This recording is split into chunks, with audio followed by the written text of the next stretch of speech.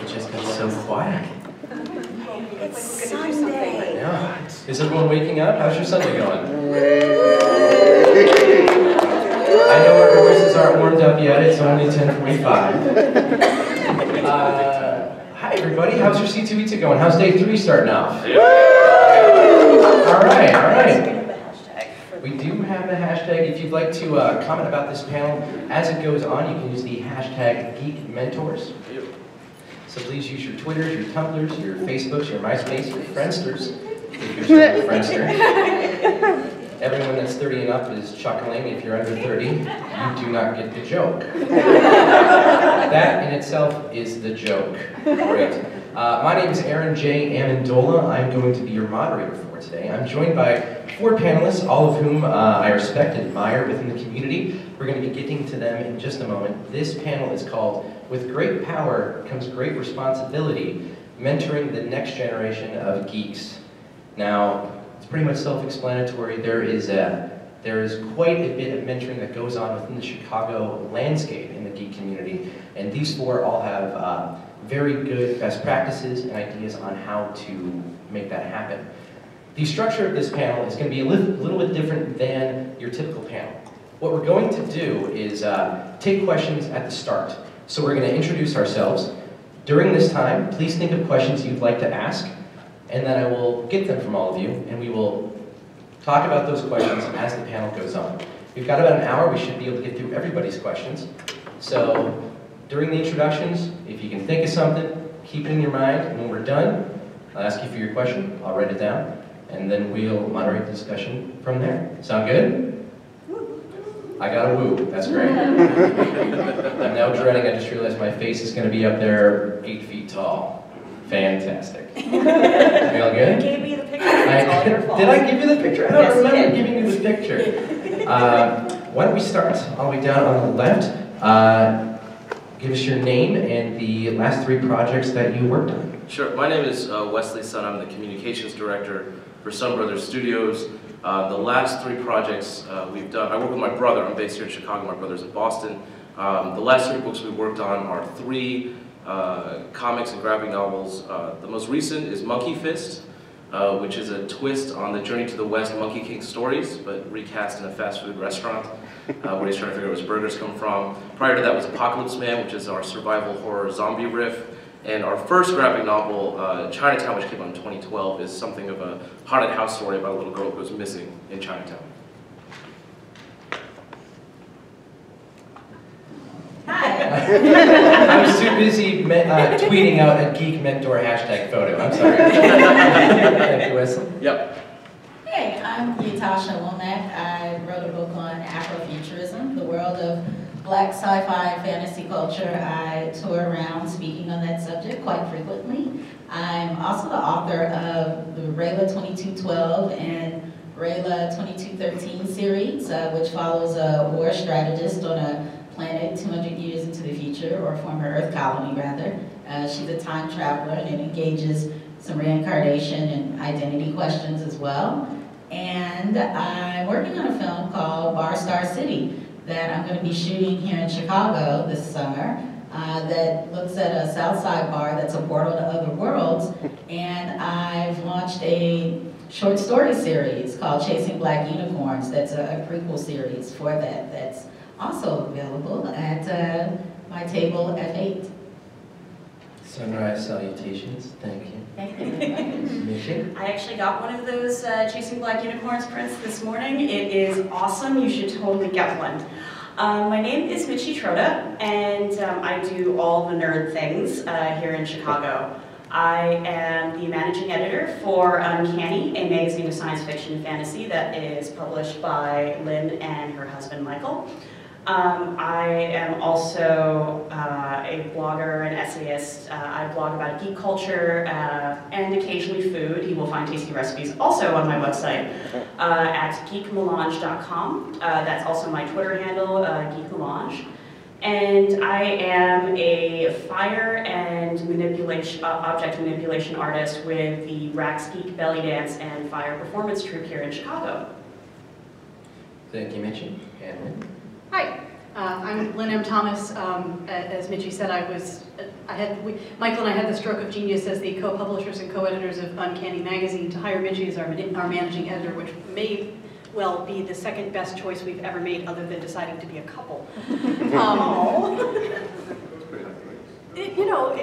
It's made a huge difference. In my day job, I'm a librarian. I'm the head of special collections at Northern Illinois University, where I archive science fiction and fantasy authors. I literally take them and put them in Mylar bags, like on The Simpsons, and nail them to the wall. It's really fun. I'm a podcaster. I'm a member of the Verity podcast, where 6 women from across the globe talk about Doctor Who and argue a lot, because that's what you do. And before Uncanny, I edited anthologies, and the one that I'm best known for is one called Chicks Dig Time Lords, which is an essay collection about, hey, no, really, women have been in Doctor Who fandom all along, you're just not paying attention. And that won a Hugo Award in 2010 for Best Related Work, which is the nonfiction category. A podcast about arguing about Doctor Who. I never would have thought. There's a lot of them. There are, as I understand it, yes. You're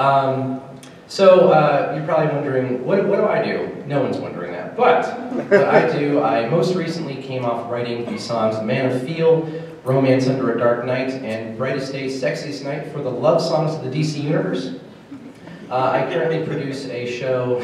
Thank you. I'm sorry, I said your love songs of the Star Wars universe. Love songs of Star Wars universe was Meet Me at Toshi's Station, I Love You, I Know, and a bunch of other terrible puns. And I currently produce the show, The Geek Show, a nerdy variety talking thing, which is a community show that is designed to engage the Chicago community and promote inclusion within the landscape here. Okay, so based on what our panelists have told us and based on the puns that I just gave you, you probably have some amazing questions. What I'd like to do for the next few minutes is just take your questions, write them down, and then we will moderate the discussion from there. Does anyone have a question that is burning that they want to be the first one up? You, miss.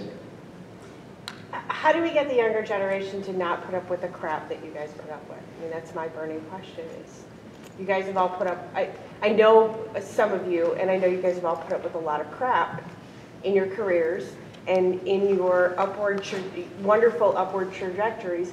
How do we get the younger generation to not put up with some of the same crap you've had to deal with? Great. That's a really good starting off one. How do we get younger kids to not put up with crap? I literally put that in quotation marks. Does anyone want to follow that one up? You? With the next generation, I know that there's been a theme lately in the media, social media, about bullying, and how do you plan to use mentoring with accepting themselves as a geek instead of, allowing the bullies to tear them down emotionally and not accept themselves. So how do we deal with bullies? How do we deal with the issue of them not accepting people for what they like? Correct. Great. Okay, I'm discovering I have a doctor's handwriting right now, so we've got a lot of shorthand. Okay, that's 2. Can I get a third one? Okay. Mine's kind of about meta mentoring. How do you get other mentors to ascribe to the attitudes and goals that you have in mind for the next generation? That's a good question. You've been hanging on to that one, haven't you? I have. Yeah. To learn. It looks like I'm writing prescriptions. Great. Any others? Way in the back? I'm going to take new to also mean early 20-something. So nerds that are going into adulthood, how do you culture an environment in your nerd community that you're welcoming of maybe 20-somethings who don't feel like they'll fit in outside of the internet? How do you just kind of bring them into the fold and let them know that they're accepted? Sure. Kind of like how I didn't play D&D ever until a year ago, and I was like, yeah. How do I do this? And now everyone's like, he didn't play D&D. My goodness. That's a great question. All right. Any others? Any others? You, miss? I was wondering, how do you feel the evolution of the perception of geek culture in a mainstream sense would influence the advice you give a young geek now, as opposed to the advice you would feel you would have when you were younger yourself? Sure, so like the identity of geeks in mainstream culture today is way different than it was 10, 20, 30 years ago. Yeah, what do you feel like you would have been, taught if you had a peer, you were talking to them as a geek? What do you feel like you would say to them then about, getting into geekdom in the broadest sense versus what you feel like you know now? What would have changed? How would your answer have evolved? A real back to the future quandary. What would you do if you could go back and, well, I guess try to hook up your mom and dad? That's very different. It's very different. Any others? We've gotten a lot from this side of the room. This side has been silent except for one. Any questions over here? Any questions over here? All right, great. If you think of any others, we will be asking for more at the end. But let's start up at the top. Okay, so why don't we start, I'll go left to right. Sure. Wesley, Yeah. how do we get the younger generation to not put up with this crap?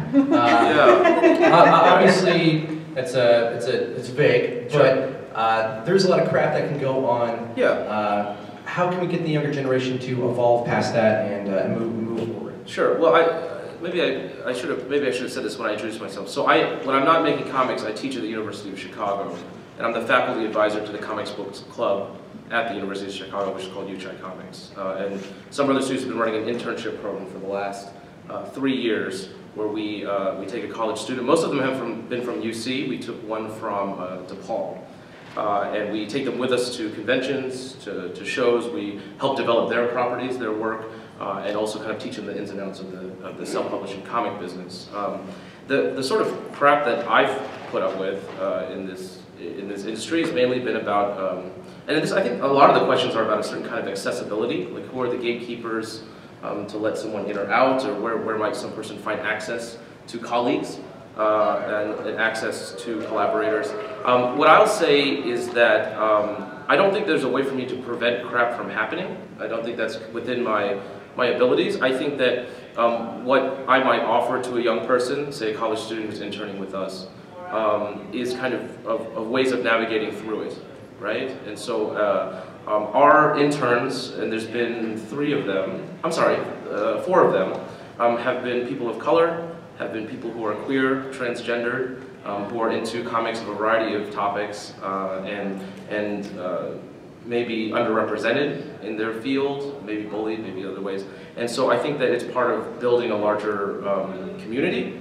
Among my faculty colleagues at the university, we have a saying which is to never teach alone. That is to say, if you want to be a good educator, you'll consult with your colleagues, you'll bring in guest lecturers, you'll read other people's stuff. I would say don't mentor alone either. Okay, there are some things that I can speak to as a person of color. There's some things I can speak to as a comic book writer. There are other things that I don't have first-hand experience to. And so for me, part of helping a young person navigate through the crap that might come up in this industry is by consulting with my colleagues who can speak more directly from their own experiences. And so I would say that although I can't stop crap from happening, I can consult and seek out other mentors for my mentees to help them navigate through this world. Interesting. Ytasha? Sure. Well, it's interesting. What I usually do is I very much create events and have conversations around the subject of Afrofuturism. So I started a group with another gentleman, and we call it Afrofuturism 849, and we'll do events from time to time. There might be discussions or movie screenings around Afrofuturism. We might talk about sound theory. We might talk about trying to envision the future. And more recently, I've developed these dance classes that kind of encourage freestyle dance and experiential Afrofuturism. So what I've kind of found is that, at least in the case of Afrofuturism, it's a fairly new term. The concepts are not. So there are many people who very much connect with those concepts, but they, just because of the way people are socialized, didn't always feel comfortable talking about them in public. Maybe they were kind of talking about quantum physics and black culture, with a few friends, but didn't feel like it was socially acceptable. So when I create events and then we can talk about these concepts, broadly, people are almost surprised that it's acceptable to have these conversations in really public spaces. Because in the context of Afrofuturism, it intersects technology, the imagination, liberation, and then also mysticism. So it almost doesn't necessarily fall in what we typically would call geek culture, because it has those intersections. And then there's a heavy performance arts component to it as well. So what I found is the more we create events and engage people in the conversations, the more they feel comfortable in their own identity and being able to express in these shared spaces. And that's kind of where the life and the vibrancy comes. You know, people are able to find one another. So fortunately, we have the internet where people can connect there. But then these live events or these live conversations really give people a platform to feel like it's okay. Yeah, I kind of think it's also like the community part is really important. And I think one of the best ways to kind of bring people in and show them this is how you can navigate a lot of these barriers. Here's how you can figure out to find your own way, is to model the type of behavior that that we would like people to take after, while also being aware that what has worked for us may not work for everybody. It's having empathy, it's being able to listen to what somebody's telling you is their specific problem. And as Wes has pointed out, if you can't address that problem directly, it's important for you to have a network of other people with experience that you can reach out to and say, hey, I have a student or I have a friend who's new in the community who's navigating this problem. I don't have the tools to help them, but I know that you do. Can you help us out? So building those networks and being able to offer not just your experience and being able to offer your support. Being able to offer the support and experience of the people that you know in your network and communities. That's a great way to make connections that will help bring younger people in and help show them, like, you don't have to go through the same kind of where do I go, who do I talk to, that you may have gone through when you were new to the community. Whether you're talking about a new student or someone who is way into adulthood who wants to become part of the community, it's always important to be able to say, I have a door that you can go through, but if this isn't the door that works for you, here are many other doors that other people can show you through. So, sorry, I was writing down quotes. Okay. There's so many good. I'm going to kind of build on what Michi's talking about. I'm going to do the awkward thing. I'm the only white panelist sitting up here, which is really awesome. It's really, really awesome to be the vague unicorn in this sense for the first time. You are a space unicorn. I am a space unicorn. One of the things I want to talk a little bit about, and I'm going to admit up front that this is going to be awkward because it always is to understand the privilege that you may have, whether you feel it or not. I'm a white woman.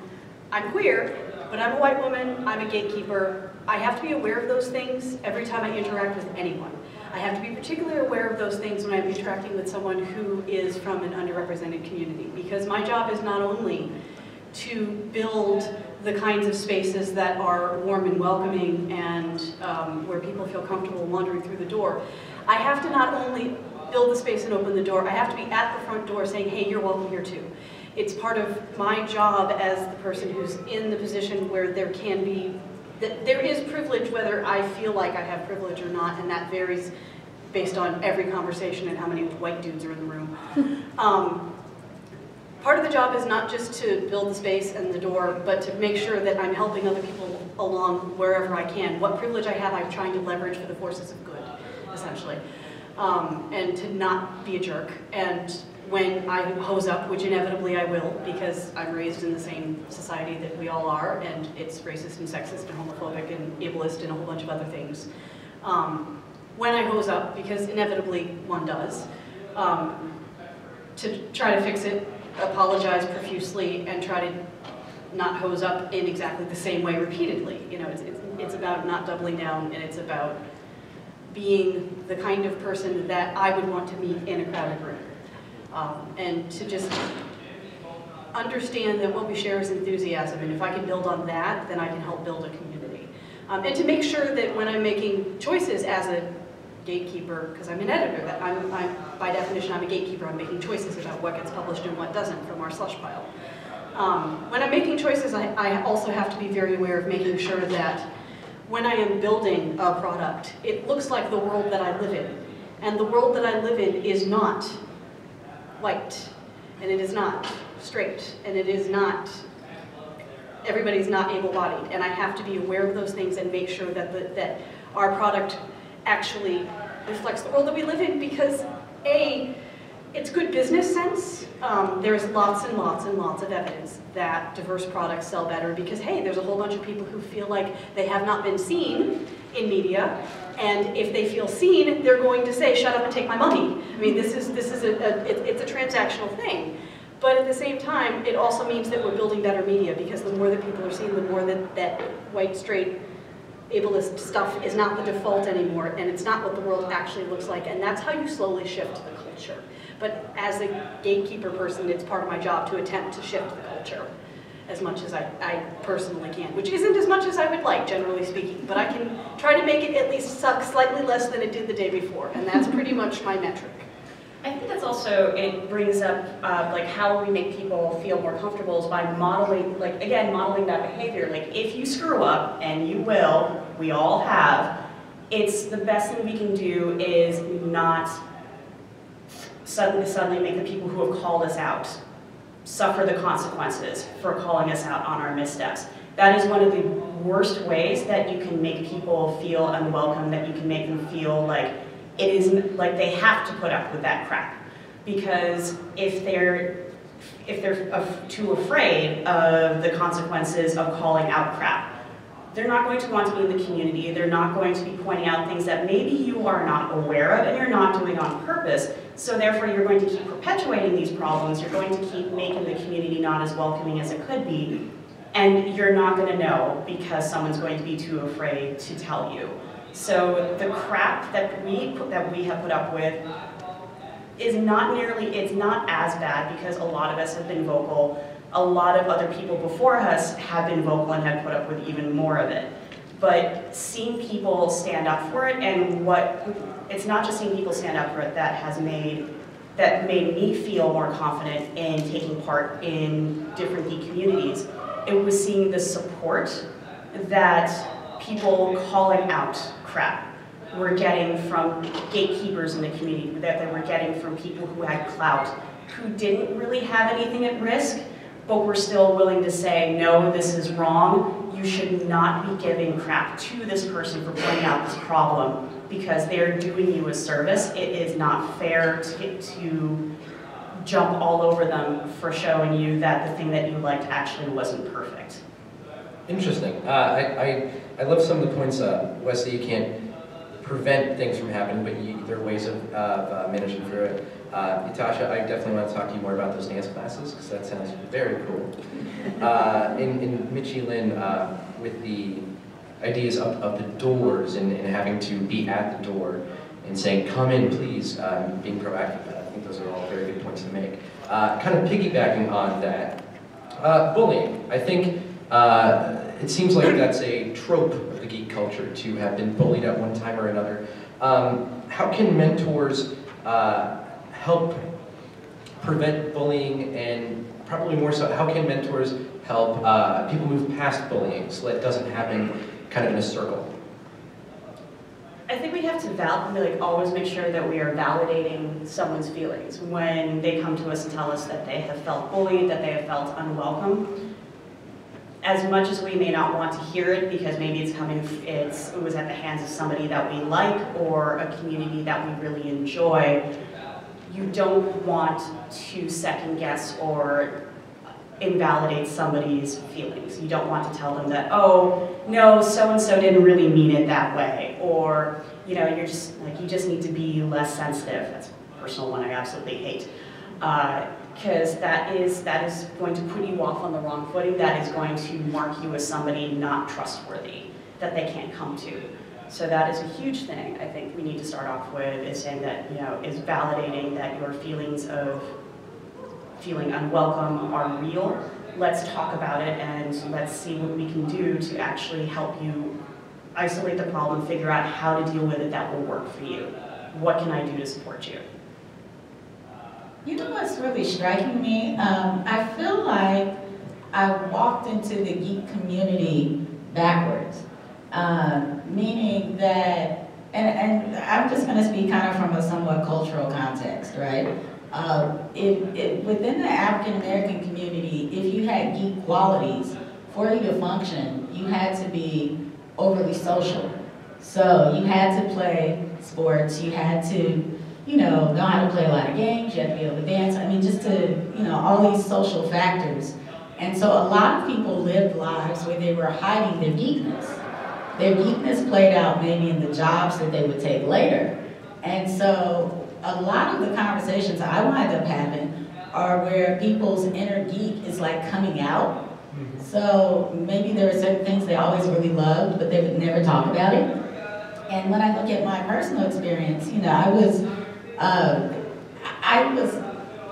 don't even know how to explain it. I think it's almost like this double identity. And you're negotiating them, and then at some point in your life, you merge them and you fuse them and you express all of it. But it's at that point that I discovered there was this larger geek world. And that was well into the years when I was about to write Afrofuturism. So this is somewhat, this is kind of fairly recent. And I think about that and I say, okay, why didn't I know about the depths of the geek community? I was, in all kinds of schools and doing all kinds of stuff and in science and all of this. And I realized because there was no gateway to the geek community. The geek community was more or less monolithic in many ways. And so there wasn't an awareness of Comic-Cons. There wasn't an awareness of Sci-Fi cons. There was no awareness of all these various groups and organizations. And granted, there are many more now, and we have social media so you can find them more. So I'm always like perplexed by that concept, right? And so when I think about, the concept of access to me, what I realized, let me just put it this way. Being at this particular Comic-Con, and whenever I'm promoting it and I'm saying, hey, I'm here, for some people it's like, oh wow, it's okay to be there. So my presence in some way signifies that to people. And it's like, oh wow, if I come, I'll be able to find product with black characters in it. Or I'll be able to find something with black women. I just won't be walking around and people are acting like they don't want to talk to me, or there's nowhere I can go. I can at least go there. And that's not to say this is a hostile environment by far, right? But there's just a fundamental thought of, gee, I'm not welcome. And I didn't realize how ingrained that was for so many people until I started doing these cons, and people would say, oh wow, I'm gonna come because you're there. And it's like, oh, this is kind of heavy. So So I'm sort of mesmerized by, not mesmerized, but I'm constantly in wonderment or fascinated by that, because just the presence of having, more diverse people and the opportunity to get diverse product and come to a table, for example, where that's okay, shifts things and fundamentally makes people feel like it's fine for them to walk in, although there's no sign saying don't come, right? So it's what's not said. Right. Well, it's about what the default assumptions are.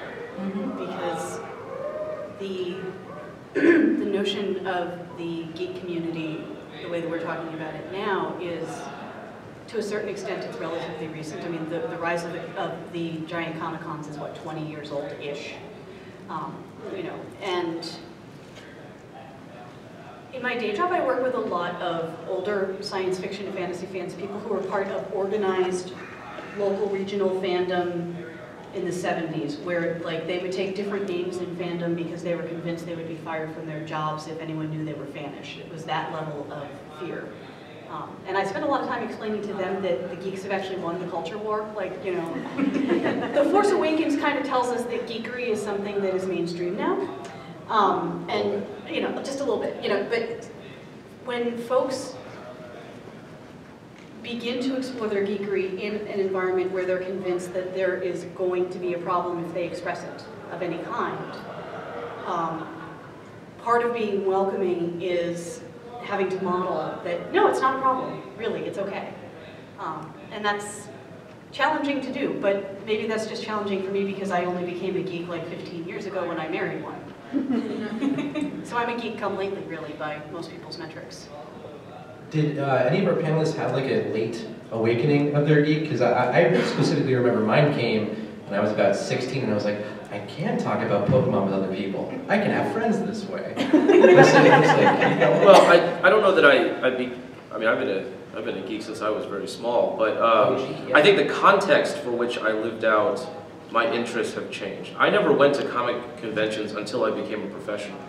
Even though I'm very social and I like to talk, and if you come by our artist alley table, I'll talk your ear off if you ask me about our books. You really will. I'm actually, yeah, I will. I'm actually quite introverted, and the Comic-Con context is not something that actually kind of naturally appeals to me. There's like a lot of like people and noises, and like you gotta like push past people. Like a lot of my kind of introversion kept me away from comic book conventions. I started going because our books were going into production, and I kind of looked at the landscape of this business, and although we sell things in bookstores, we sell things online, this is a business where you really need to meet people face to face. And I've come to love it. I really look forward to comic book conventions, and C2E2 is my favorite. But that's something that it wasn't until, let's see, our first book was published in 2012. So it wasn't until 2011 that I started attending C2E2 and other conventions. So that was a new world for me to navigate. And so I don't know that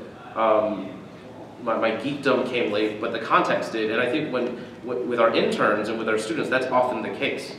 That's often the case that our students, it's not that this is their first time reading comics, but it is sometimes their first time at Comic-Con, or even if they've been to Comic-Con, the first time on the other side of the table at Comic-Con, right? So my intern, Luke, I think there's a slide going around of his work. This is his debut show. I really encouraged him. He's got a lot of webcomics. I said, can we develop one of your projects to put it in print? You know, and I guided him through that process. Would you be willing to put it on the table for people to look at? And I know the original question was about bullying, but if I throw in also things like reading critique or criticism, or people not liking your stuff, I think there's a lot of work to do to prepare somebody. Like you need to be prepared for people to come to the table, look at your stuff, make a face, and walk away. If that's something that will be either triggering for you or just will discourage you greatly, I need to prepare you that that's the nature of this business. Because you meet people face to face, these are things that you cannot hide behind a pen name or behind a screen. Not that bullying doesn't happen through screens, I'm aware of that, but people will be aware of what you look like, who you are, your body type, your race, your voice. These are things that people are going to meet. And so I think that reframing the context in which you live out, like this is my intern now, Luke, has been doing comics for a while, but this is his first experience seeing face to face how people treat his work. And some of it has been very gratifying when people are like, oh, this is amazing. And some of it has been discouraging for him. And so I think that it's worth mentioning that the context for your geek life it can change, I think, rather rapidly. And it kind of comes back to what you said before. You can't prevent it from happening, but there are ways of managing it. That's right, yeah. Sorry, I just wanted to get to Ytasha's point, I think visibility and showing how there are a variety of people who are at these things, and particularly if you are part of a marginalized community that has been told in so many ways, and not even verbally, just visually. Like if you open a book for a Comic-Con and they show pictures of who have been past attendees, these are things I've started paying attention to now, where I'm like, wow, these are great pictures. They're super white. It helps to even like just short circuit any of the impulse for bullying, or to even make you feel like maybe it's going to be less of an issue if you just look at a crowd and you can see that there are more people who they all look different. I know if I go to a Comic-Con and I see that there are more people of color, I know that this is more likely to be a place where I'm going to feel more comfortable. When I see things like anti-harassment policies up there, I know that if I experience bullying, if I experience harassment, there is a framework in place where I can go and get help. I can have it dealt with, and nobody's going to tell me how I have to deal with it. They're going to give me options. They're going to support me, and I think that's also really important when it comes to helping people feel more comfortable with the possibility of bullying, with actually having been bullied. There are a whole bunch of different factors in there, but the visual signs that we can give to make people feel comfortable without even having to say anything, those are really important. You know, and I really feel like it's about developing, encouraging an inner resilience as well. Because, I mean, in my case, and again, you know, I'm kind of, just sort of sentimental about this because it's sort of interesting, you know, just the evolution through Comic-Cons. But I'm thinking about it, and I've never really thought of myself as being in spaces where I was rejected, right? And part of that is because I don't care. You know, I'm there for whatever reason I'm there for, and I don't have to explain that or necessarily justify it, right? And that's kind of the spirit that you want to encourage people to have. I mean, it's not always congruent with being a geek, right? But being a geek doesn't necessarily mean like you have to step back from who you are and asserting yourself, right? There's still a space of asserting, hey, I'm here, I belong. I mean, you don't have to scream it from the rooftops necessarily. But to believe that and feel that and to just be in these spaces and encourage it, because the reality is people make you feel uncomfortable. They're gonna say stuff, they're going to do things. And you know, you just have to kind of let it roll off and just say whatever. But see yourself from a standpoint of being empowered rather than, you know, shrieking, you know, being the shrieking violet and feeling as if you're constantly being victimized. Which isn't to say people aren't doing that, but it is to say if you walk in the door thinking that way, then it's just going to heighten and manifest itself. So if that's not the thought process, then you come in with a level of assertion around who you are, and all of those things fall away. I mean, generally speaking. And I kind of feel like that's the way to go about it in terms of at least how I work with people. But generally speaking, I mean, I've had quite a few interns who worked with me, and they're walking around here at Comic-Con. I didn't even know they were going to come, you know, people who I've worked with in the past. And they wouldn't have been here, you know, otherwise if they hadn't worked on certain projects. And so it's just sort of fascinating. I'm thinking about a young lady who's a student at Olive Harvey, a community college here. And someone had referred her to me because she, you know, did great art. She did some poster art for me. And I said, oh, come to Comic-Con, you know. And, you know, I gave her a pass and she came in and she almost fainted. You know, I mean, it was just like, wow, this world exists and I can be a part of it. And I said, yeah, you know, you do some more work, you have your own table, you know, apply, and you can be sitting right here. And it's just like, really? Yeah, I mean, so it's interesting to see how these smaller moments can have such large impact. But even beyond that, there is this case of just trying to cultivate an inner resilience as well. So we talked about the awakenings of people's geek in younger kids, and I want to get to the question about how do we cultivate that for older people. My mom is 74. She discovered the X-Men about a decade ago. And now whenever I go home, we talk about the X-Men. It's adorable. I wish I'd known about this earlier. Thank you.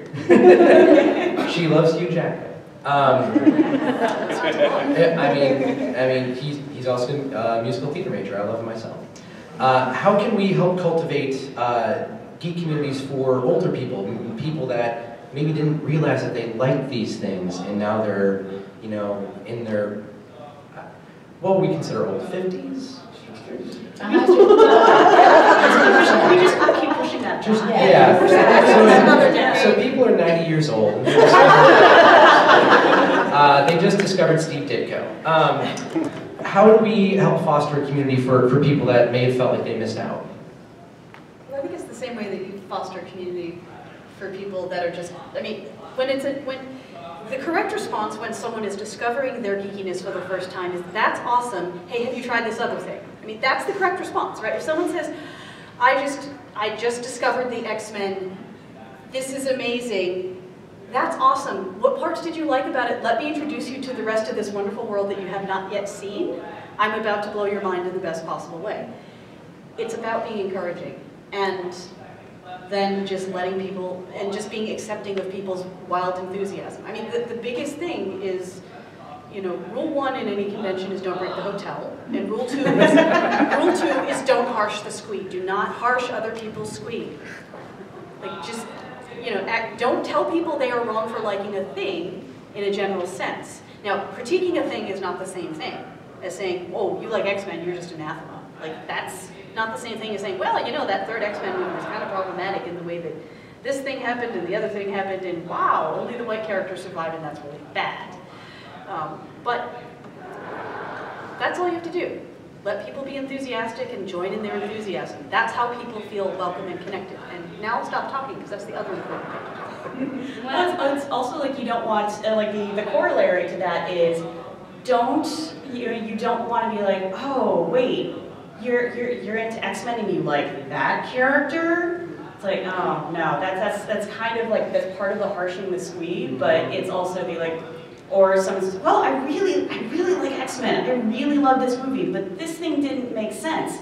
What do you mean it didn't make sense? Blah, blah, blah. It's like, no, the correct response is, oh, well, then, you know, I felt a little differently, but can you tell me more? Like, it's always, the last thing you want to do is jump on somebody and make them feel stupid for not knowing this thing that maybe you have been living and breathing and loving for, you know, for years, but it doesn't matter whether somebody is 16 or 60, if they show any level of enthusiasm or interest in a fandom that you enjoy, the correct response is always, ooh, really? Do you want to know more? Because I have stuff here. Giant stack of comics, giant stack of books. Here are a whole bunch of links. If you are interested in learning more, I have resources for you. But I think maybe one other thing. I think it might be my perspective might be a little bit different because I don't typically directly foster communities of fandom. I'm mentoring and facilitating creators who may or may not be fans of a lot of the things that they're creating. Right. So just because somebody is writing a science fiction story doesn't mean that they're a big Doctor Who fan or something like that. Right. So what I often try to do in my mentoring is to be clear about the goals of the community and the goals of your relationship to it, right? So for example, I'm not trying to attract a lot of hate, but I might. I often find the show The Walking Dead to be tedious, okay? I don't watch it either. Well, no, that's the thing. I do watch it religiously because I'm a horror writer.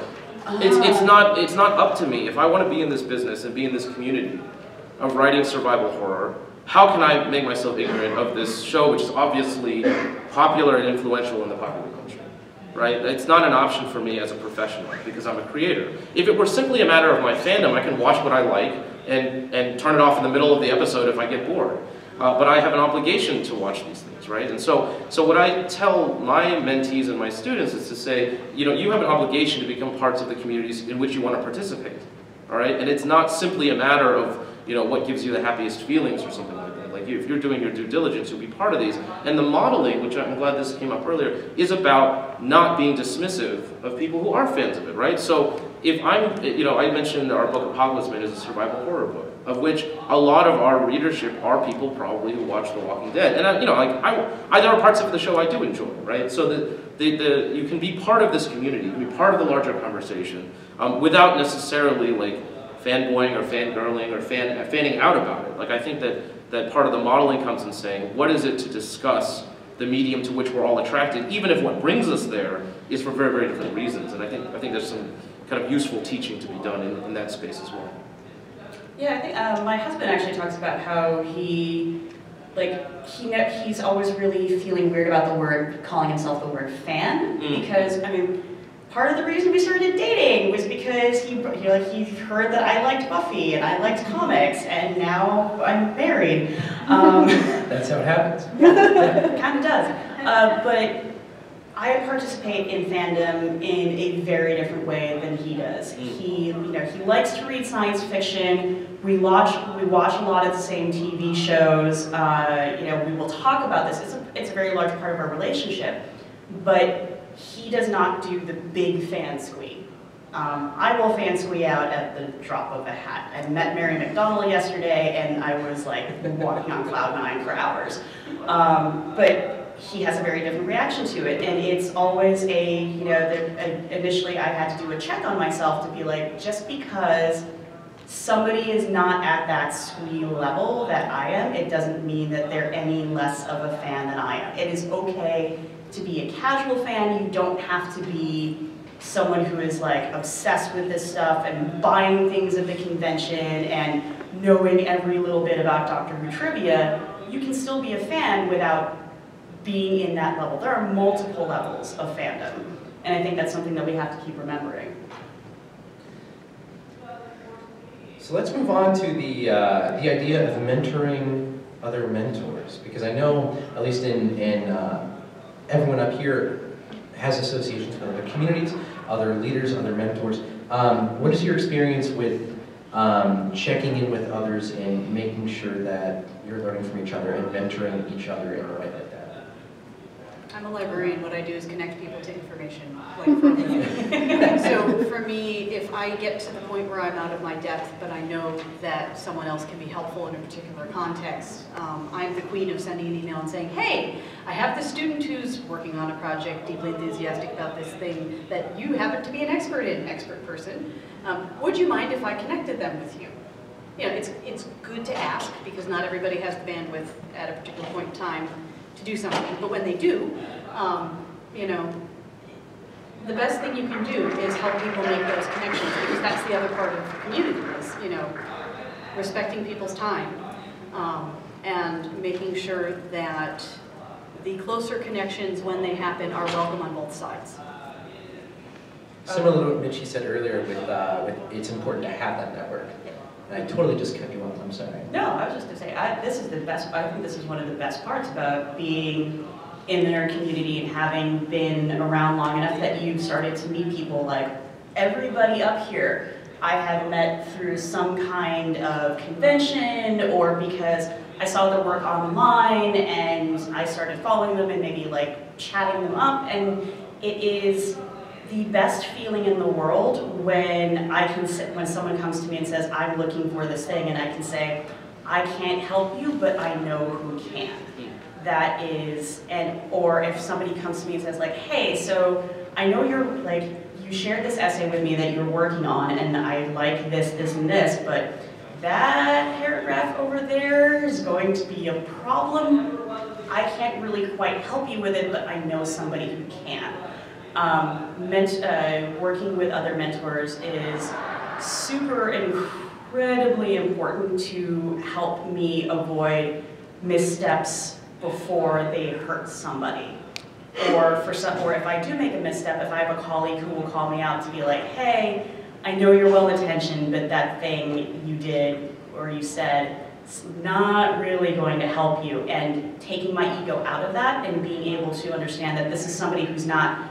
Marianne Mohan-Raj has this really great metaphor for how you deal with people telling you that you've done something that is problematic. It's not they're telling you that you're a bad person, it's like they're telling you, hey, you have this booger on your nose and you kind of, you don't want that booger to be showing, so maybe you might want to like go take a tissue somewhere and clean that up. All that somebody's telling you is that you have something that maybe you don't want is going to be embarrassing. I'm just trying to help you out. So mentors, helping other mentors and helping us be better people, that helps us model the type of behavior that we want the people that we are helping to see us doing. You know, I just want to say there's a gentleman who keeps raising his hand there. If you haven't seen him. Oh, goodness. Team Rocket. Yes. Oh, James? No, it's okay. I'll wait till the questions done. We've got about 7 minutes left, and I wanted to congratulate our audience for picking the exact number of questions that would fill the time of the panel. I don't know how you came so prepared, but congratulations. We did have one more question left, and then I can get yours. So if we want to lightning round this one, would that be good? So the final question that we had was the perception of the mainstream geek culture.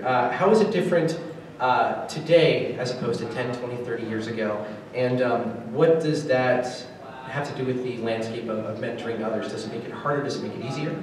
I can find merch everywhere. Yes, you can. Like the fact that I can go into a Barnes & Noble and find Doctor Who merch. I'm married to a collector. He still marvels, I'm allowed to wear my Doctor Who t-shirts because when he was buying t-shirts in the 90s, you bought it and you put it on a shelf because you might never find one again. I can now buy them and actually wear them and wash them and enjoy them because I can replace it if it dies. When it's that ubiquitous, it makes it easier to find your people, which is awesome. But it also makes it feel sometimes slightly less special because there's not as much of a hunt, I guess. I would say that one of the things is that it's easy, news about somebody messing up or doing something that might have been a problem in the community did not travel nearly as fast 30 years ago. It does travel fast now because we have Twitter. So one of the things that I would tell somebody I'm mentoring now, as opposed to 30 years ago, is to really double check your work. Make sure if you are writing pieces, fact check the hell out of it. Make sure you have beta readers. Beta readers are your friends. They will help you point out things that maybe you have missed. So it's always really important to stop, think about what you are going to say before you say it, because once you do, it's out there in the world and you're not going to be able to take it back, and there are screenshots. Well, it's interesting. I mean, I wrote the book Afrofuturism largely because when I discovered the term, I couldn't find a book on Afrofuturism. And so that was a big inspiration because I felt like there are a lot of people who were Afrofuturists or connected with those concepts, and just where would they find information on it? There were some scholarly journals, but short of you being in grad school, in some cases you're just not going to run across them. I've been writing about entertainment, most of my professional career, and I hadn't run across the term. I said, okay, we need to do something about this so people can see themselves in a larger framework. So that said, the other day I was looking through Vogue and they described an outfit as Afrofuturistic. So, Vogue. So it's like, wow, this is moving fast. And it's exciting because you have conferences, you have discussion groups, you have, there was a sketch comedy team here that was doing something around Afrofuturism. So now there are a lot of people engaged with the conversation, which is a good thing because there's more ways to express it. And I just like connecting people.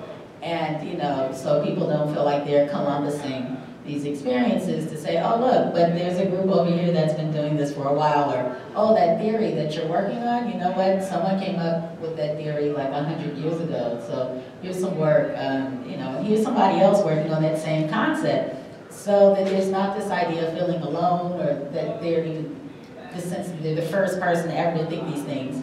I just like helping to put stuff in frameworks.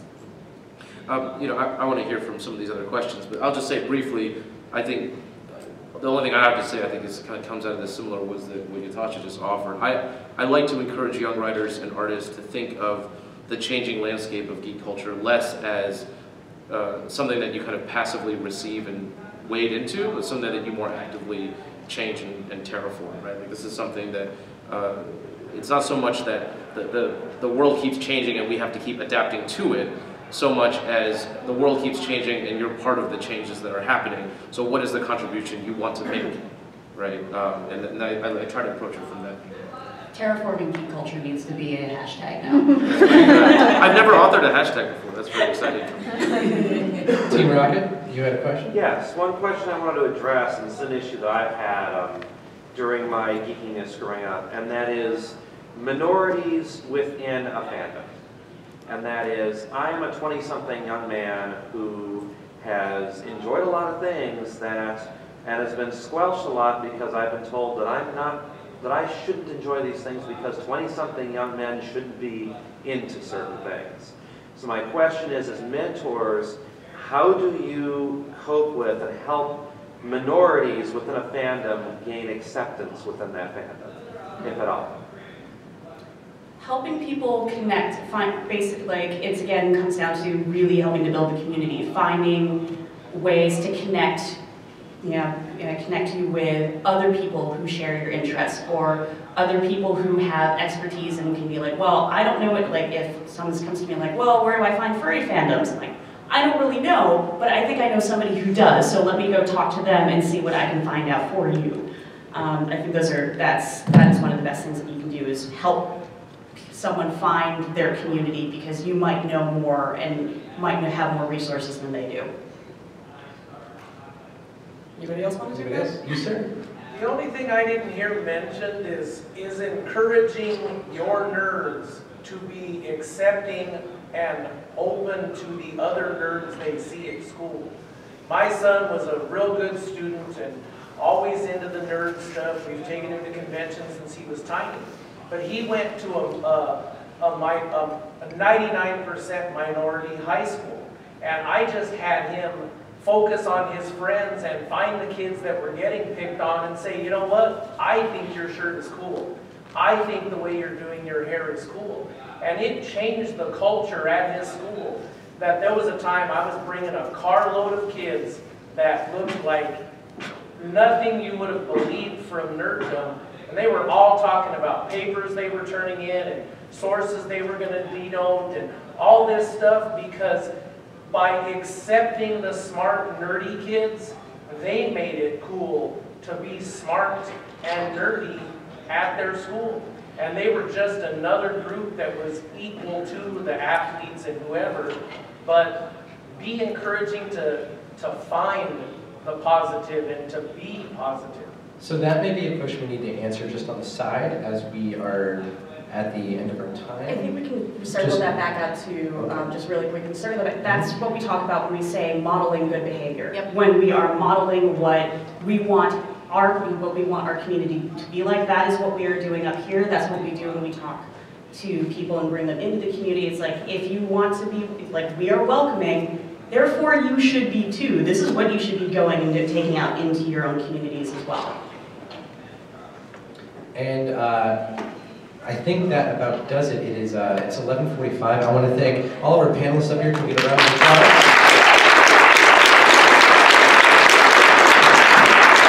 I want to all give yourself a round of applause for picking the exact number of questions that we can answer in an hour.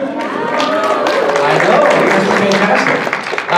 Please hashtag Geek Mentors on Twitter, on Facebook, and please look out for their work so you can find all of their information on the PowerPoint. I'm sure you've been looking at it for the past hour, and enjoy the rest of the con.